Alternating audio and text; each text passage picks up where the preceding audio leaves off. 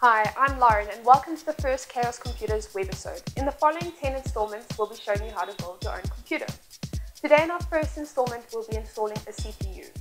Think of the CPU as the brain of the computer. All the work the computer does is done by the CPU. The faster your CPU, the faster your computer.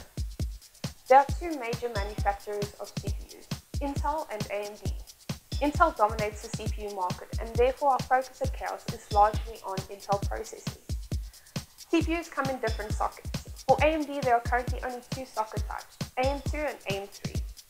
Intel uses sockets 775, 1156, and 1366. Generally, the more entry-level CPUs use socket 775, and the high-end use socket 1366. For our computer, we have chosen an Intel Core i3 processor, which is a dual-core socket 1156 processor. Bear in mind that both other Intel socket types work in very much the same way. This instruction is pretty much universal for all Intel sockets. On the motherboard, the CPU socket is protected by a plastic cover, which we will need to remove before we install the CPU. To begin, lift the socket latch by sliding it out and up like so. Then lift the locking bracket up so that the socket pins are exposed. Carefully unclip the plastic cover from the locking bracket. Now pick up the CPU. You will notice the bottom of the CPU is flat, with many gold connectors. Find the two notches on either side. Drop the CPU gently into place.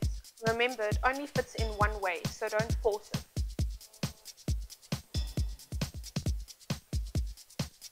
Close the locking bracket over the CPU and close the socket latch. This will be quite difficult, so don't be afraid to use some pressure. Lock it by pushing down and in. Because the CPU works very hard to run the computer, it gets quite hot, so we need to chill it out by using a specially designed cooling unit. On the bottom of the cooling unit, you will see a layer of grey cooling paste. Positioned around the heatsink are 4 clips which hold the heatsink in place. Drop the heatsink carefully onto the CPU, fan side up. Ensure the fan power wire can reach the fan power connector on the motherboard. Press with some pressure down on the clips until each clip clicks into place.